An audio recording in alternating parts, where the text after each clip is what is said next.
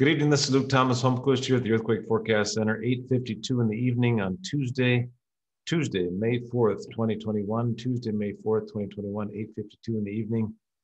And we've got that very strong earthquake going to be hit in for the next 24 hours now.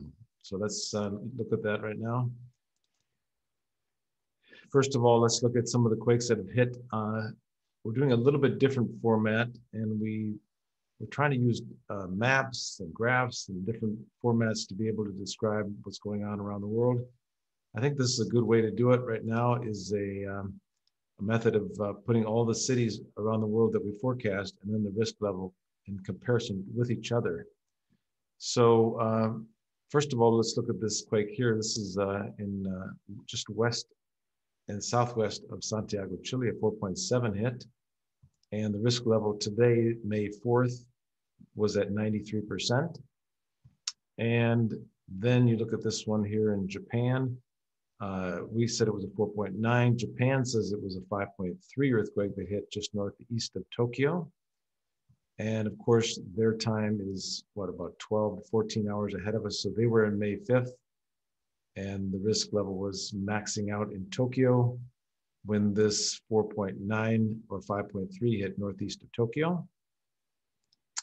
And now you can see for tomorrow, let's look at the one for today yet.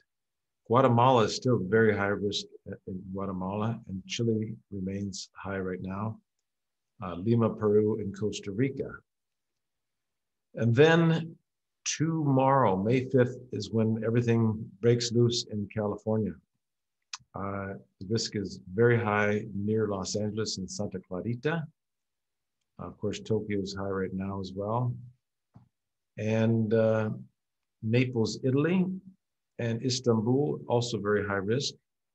But let's go to the actual forecast map. I think it's up here. Yes. So you can see from southern San Francisco Bay all the way to northwest LA, there's a very high risk area here. And the highest risk is somewhere between there, maybe in Coalinga or along Parkfield. But it could happen anywhere just northwest of LA to just southwest of San Francisco and San Francisco Bay. So between San Francisco Bay and LA on, it could happen tonight too, but most likely on May 5th. A very strong earthquake is likely, and major earthquake is not out of the question. It's also possible on May 5th. So you can see this, the graph here, it's peaking in San Francisco as well as LA. And this is when it's going to happen, right here, May 5th. The risk goes up to 98% in Los Angeles and Santa Clarita. That's the most likely spot for this earthquake to hit, is just northwest of Los Angeles. But as you can see in the map here, the risk extends from San Francisco Bay all the way down to LA. Let's look at those risk levels again. For today, the risk level is at 69% in Salt Lake City, Reno, Nevada, 67, Ridgecrest is 62. And then tomorrow, the risk jumps up to 98% in Los Angeles and Santa Clarita, and Ridgecrest and San Diego are also high at 83 and 82. So we will see. This map and this forecast model, it says somewhere in the Parkfield area, Parkfield, Coalinga. And the other graph data says somewhere northwest Los Angeles.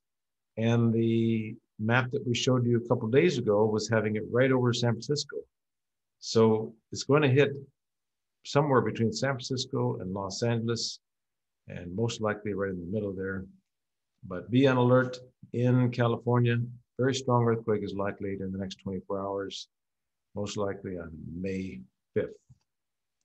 So we'll keep you updated. We're trying different forecast models and different forecast maps and different forecast graphs as well. But definitely a strong or major earthquake tomorrow, May 5th, in California. Stay safe, and we will talk to you again tomorrow after the earthquake.